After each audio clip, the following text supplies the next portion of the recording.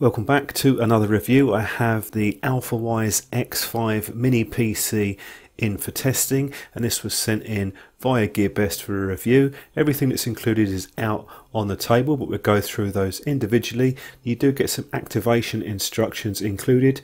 When I booted up the Mini PC, I found that it was already pre-activated, but that's just in there. It seems to be some kind of a volume Intel license. Now the user guide is just a very basic, gives you an idea of the included ports and basic operation.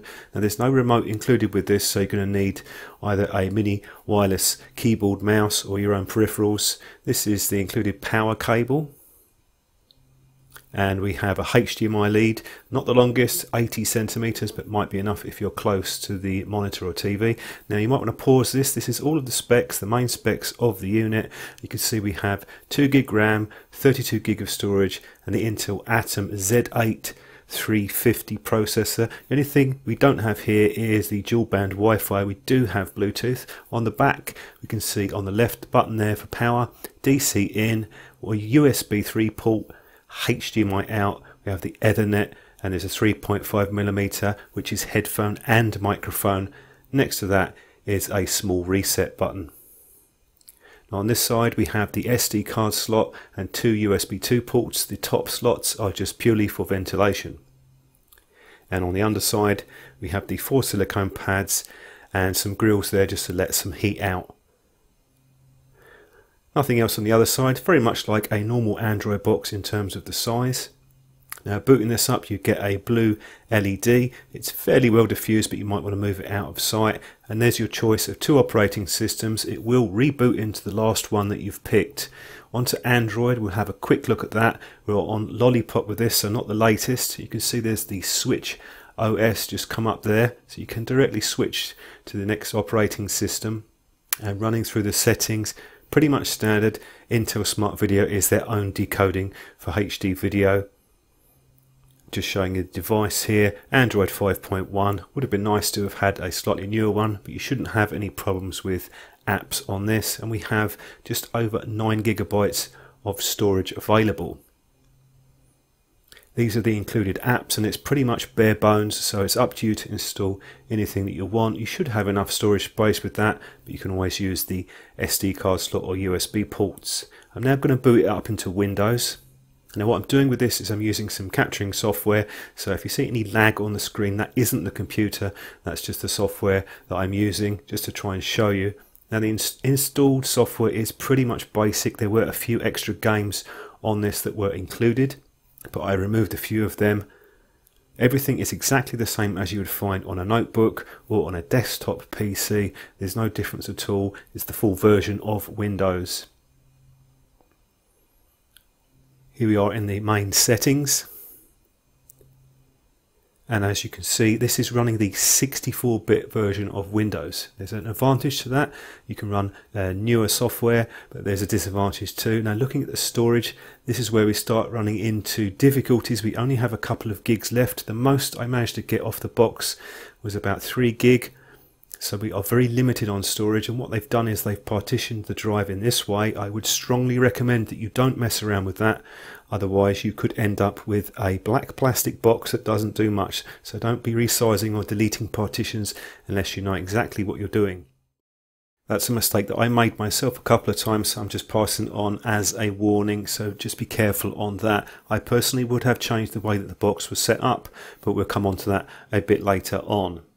What I would suggest doing is, as soon as you can, using something else for storage, and Windows lets you specify another drive for the programs, also pictures, videos, files like that. So pick an SD card, an external hard drive or pen drive, and install your software on that. If you download software from the web, you will need to ensure that you put it onto that drive and not the main C drive, because storage space is very tight with this box. That's the price that you pay for having a dual boot system. I can understand their thinking on this. Also, it's a very low cost system too. So I'm just showing you here, I've got the SD card and I have an external hard drive attached as well. There are very few programs installed on this, just the basic drivers, so you're going to need to keep those on the system. As far as web browsing, you'll be using Edge unless you install another browser. Works perfectly fine. They've improved it quite a bit. And for 4K video playback, there's no problems at all. Just playing this file that I took on a phone. You'll get smooth playback with HD video and 4K. These processors have integrated graphics that are quite powerful nowadays. This is a quick screen grab on the computer management. And you can see the processor here. It's 4 threads on this processor. The Atom is pretty good. These are the scores for Geekbench 4. We have just over 2,100. And we have the OpenCL score of 4,463, so it does better than most of the mid-level Android boxes. And I also found that the Wi-Fi was also very good on speed, even though it's single band. Read speeds were good on the solid state drive, not so much on the write speeds. Now, people have asked me before about playing games on these boxes, the Windows ones, and yes, you can play games like Minecraft quite well, no problems at all. You can change settings, draw distances. You're not going to be able to play some of those fancy texture packs, but it runs the standard game pretty well without any problems. The integrated Intel graphics are actually pretty good for normal gaming. You might also be able to play some older games, or possibly a few games that aren't particularly graphically intensive. This isn't a gaming PC by any stretch of the imagination, but yes, Minecraft runs pretty well. This is a screen grab showing you the internal heatsink. This is completely passively cooled, and I didn't find heat to be a problem at all. It does get warm, but no more than that. So is the Alfawise X5 Mini PC worth a look? It is, possibly, if you can deal with the storage situation, and I've showed you how to do that. My own preference would have been with 32 gigabytes to go with a single Windows installation, because you can always emulate Android on the Windows 10 operating system. You can also install Kodi, so as a media streamer and other things, it could work just fine in Windows.